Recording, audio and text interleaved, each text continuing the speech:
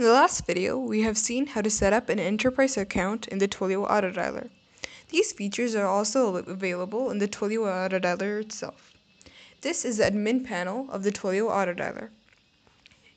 Here, in this video, we're going to see how to know the present status of other agents. In this admin page, you can see who is online or offline or busy. To do so, go to Settings and Enable Presence, then click Submit. When you go to Set Client, you can see the status of the person. The red icon indicates the person is offline. The yellow icon indicates the person is busy, and the green icon indicates the person is online. Now I'm going to make the Paul extension come online.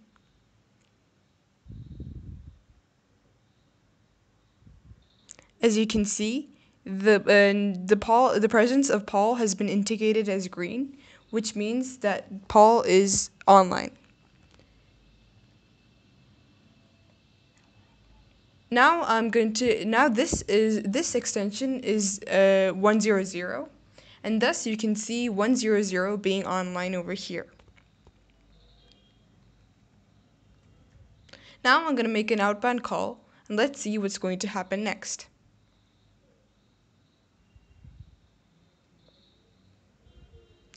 You can see the status as yellow, which indicates that it's busy. You can also see that it's outgoing, and you can also see that the number it has made the call to. Click the multi-phone icon to see the present status of other users in your account.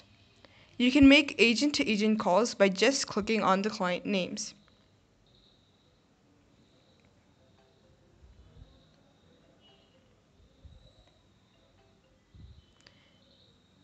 Now I'm going to make an outbound call from the Paul extension.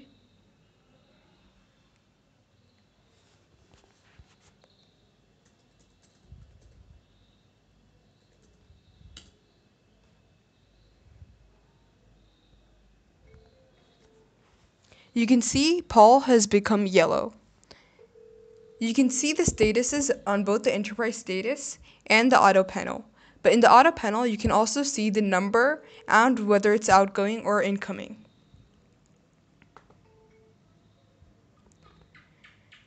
By using this feature, the Auto Dialer will replace your traditional PBX. Thank you for watching this video. To learn more, please subscribe and watch